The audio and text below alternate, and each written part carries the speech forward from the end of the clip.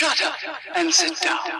Hi everybody, this is Tony Day, and this I guess will be my second video about the Blackmagic Pocket Cinema Camera 4K version. Last time we talked about SD cards and basically memory storage, but this time what I wanted to do is talk about power options, because I've seen people saying, you know, hey, I'd really like to buy this thing, except for, 45 minutes to an hour of battery life is a deal breaker. And, that's really weird to me, because I know that, 45 minutes to an hour is not that much time for some people. I mean, I come from, like, when I was in school, we shot 16mm film, and you had to, load it and unload it in the dark bag, and it was a hassle, like far more than any kind of battery ever would be. So, I mean, I just don't worry about that kind of stuff if I'm shooting like a movie, but I can see why people would want longer battery life, especially if you're doing it all in like doing one take. And that would be definitely important for if you're doing interviews or if you're shooting events and stuff like that. And I'm not saying that you shouldn't worry about not being able to do those things. So what I want to do is I want to talk to you about different power options and how it would be available. And also I wanted to show you, I'm pretty sure your favorite thing so far on my channel, which is math, to figure out how much battery life you can expect out of different batteries that you can use with this camera. And really, if you follow the same principles, you can figure it out with any camera. Okay, so what I'm doing is here's, obviously the Blackmagic Pocket, and this is the LPE6 battery. If you look here, it says flexible power options, battery, DC, and USB-C, so you can shoot all day long. Now, if you're like, I know many people are going to be, USB-C is going to be out, because you're going to be using that for SSD and linking it up with the USB, so obviously this isn't looking like it'll be what you're going to want to use. So you'll probably end up using just the regular batteries or the DC power connector. Now, I know that some people have thought, oh, is it just going to charge the battery in the camera, or can it be used? Well, according to the website, if you look there, it says you also get a locking DC power connector, so it can't be accidentally disconnected in the middle of a shoot, right? And it says that the included volt plug pack can be used to simultaneously power the camera and charge the LPE6 battery. So if this is like any other camera I'm aware of, that when you have an external power supply connector, you can basically use batteries to kind of adapt it to that camera. So if you're creative, you can go online and find different battery adapters that will plug into that. I know people have done that with the Blackmagic Pocket Cinema Camera, the original one. One of my friends mount a V-mount battery to that thing and use it for short films and stuff like that. So I know that it's possible with that one, so I don't see why it wouldn't be possible with this one. Let's say you were to want to do that. How much battery life can you expect if you were to get a different battery? Okay, so that's what we're going to do, is we're going to actually look at some of the different options that might be available. A quick search turned up this L series battery. This is a Anton Bauer NPF976. So I just want to point out that you're going to see some products, whatever, like, I'm not saying to buy them, I'm just showing you them as an example. Okay, so here we have an Anton Bauer NPF976, blah, blah, blah, blah, blah, blah, blah, right? All this stuff. So a lot of this stuff is important, but the important thing is to look at it. It's an L series, so if you're going to use this battery, you'll need an L series adapter that will basically have a DC connector. You're just looking at it and you're going, well, how much juice am I going to get? Like, I see that it's a battery, it's likely bigger than the LPE6, but like, how much more am I going to get for it if I'm going to go through the hassle of adapting it and trying to mount it to my camera, etc., right? So what we have to do is actually a bit of math to figure that out.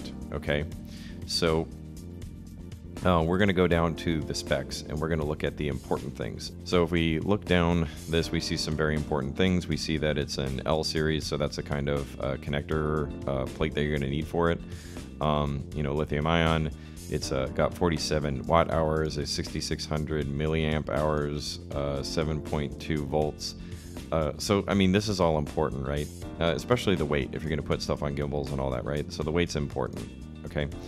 The important things that we want to look at are the capacity, the amp hours, and the voltage. Now, Technically, you only really need one of these things, but I like to have all the other information to make sure that the math all works out, which, I mean, I won't show you, but it'll just look it up. It makes sense when you try to calculate how did they get this, how did they, basically based on these two things, how do you get the watt hours? And if you want to know more about that, obviously, look into it. Okay, so here's the LPE6 from Blackmagic Design. I'm assuming that they're using their own LPE6 batteries. It makes the most sense.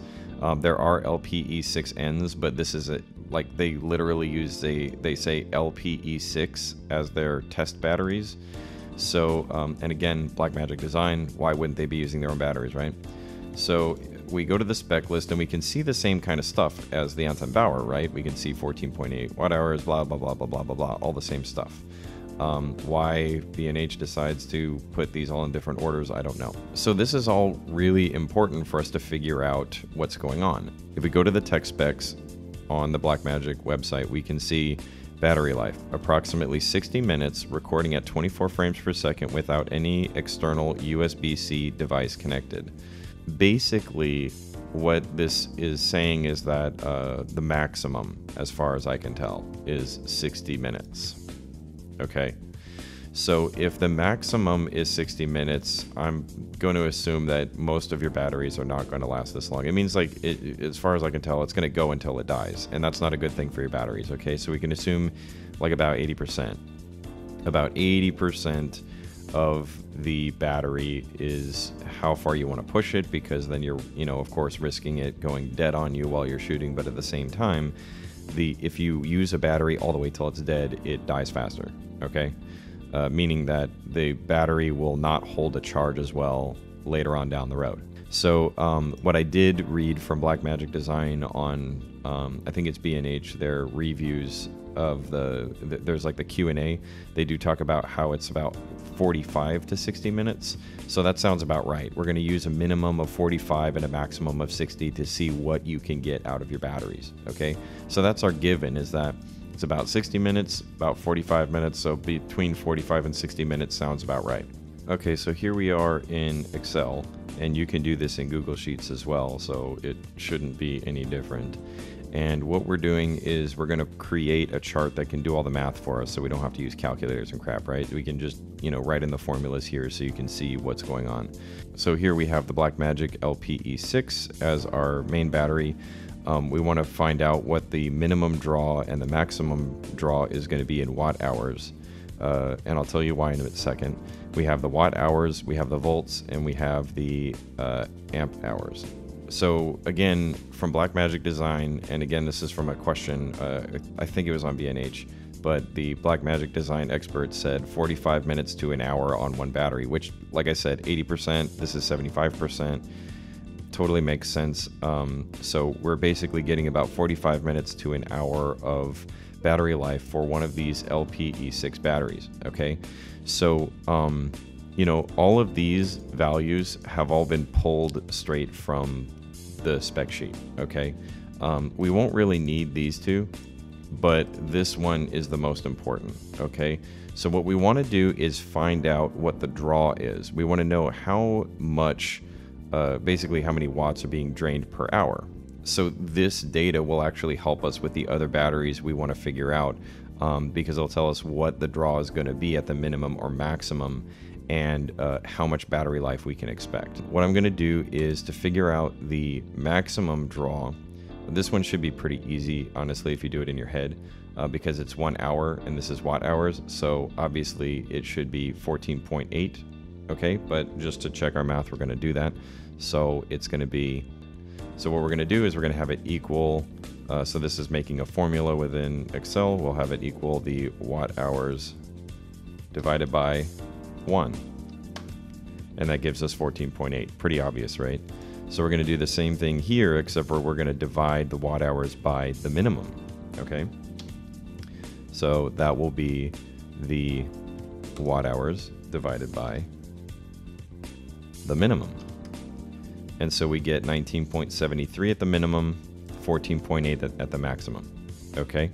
So again, this is how much power is being drawn per hour from the battery. And it makes sense, right? 14.8 watt hours being drawn from a 14.8 watt hour battery, and it's gone in an hour. Totally makes sense, right? I hope you guys are understanding that that's why this, you know, basically works out.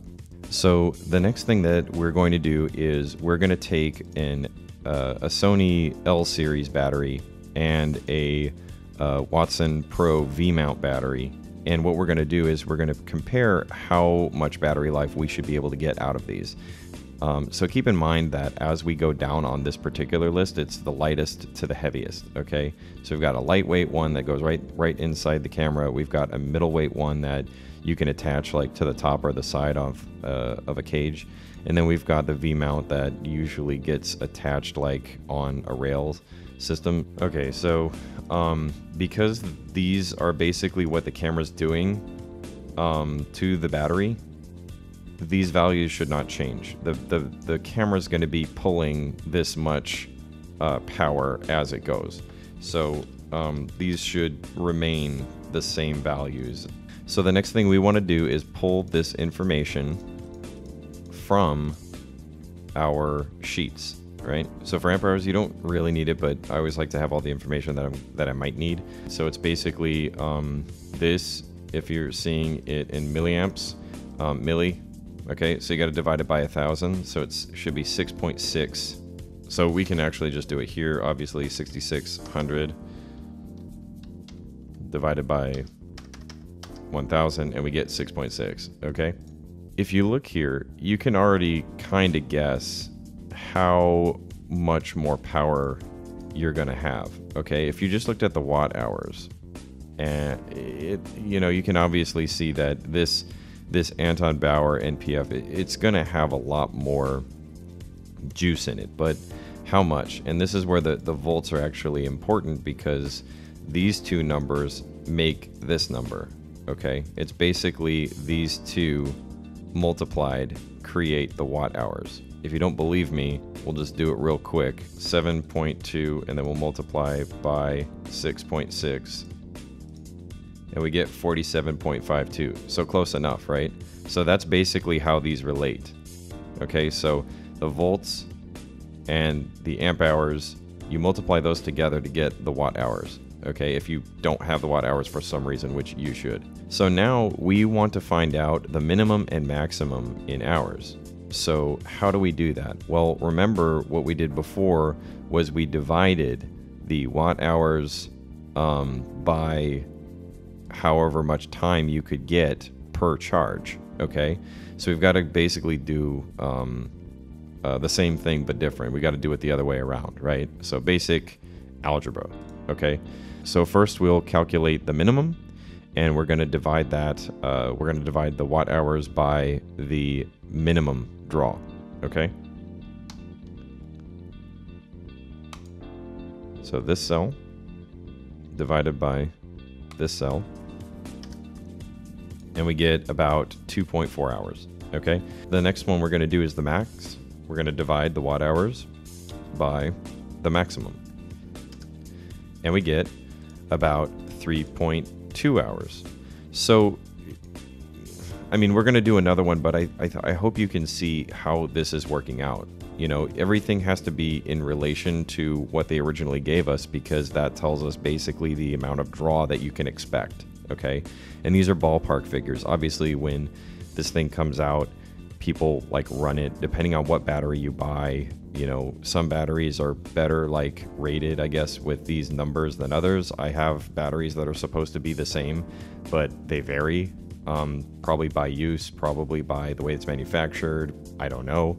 But this should give you a ballpark figure of what kind of power you can expect. You go, oh, well, if I'm using this Anton Bauer, I can expect about 3 times better battery life as far as how long it lasts. But again, it also is going to be heavier, right?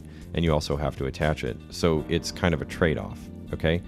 So let's do the V-mount battery also, just so that we can have 3. And then I will show you a proof. I won't do all the math for it, but you can do it yourself, and it'll show you that this stuff all works out, okay? So here we go. We've got the Watson Pro 14.8 volt, 97 watt-hour lithium-ion battery. So if you read that and you understand the math that we did previously, you're probably like, wow, that's going to give us a lot more battery life, right? So we've punched in our data, and just looking at this, you should be able to kind of get an idea of how much more power you should be able to get out of this Watson Pro compared to the Anton Bauer, right?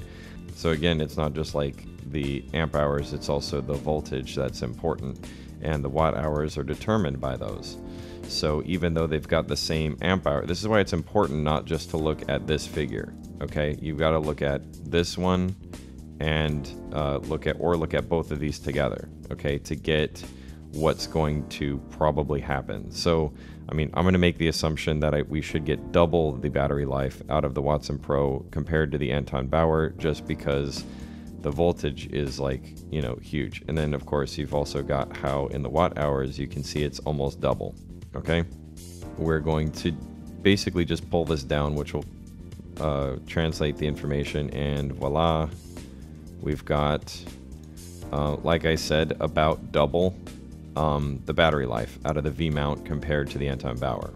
Okay, again, these are ballpark figures. They may not be 100% accurate to what you're going to get, but they should give you a feeling of how much more battery life you can get, assuming that adapting these should be possible, which, again, according to my information, from what I know, and from my previous experience working with a bunch of different cameras, you can adapt power. So you should be able to do this.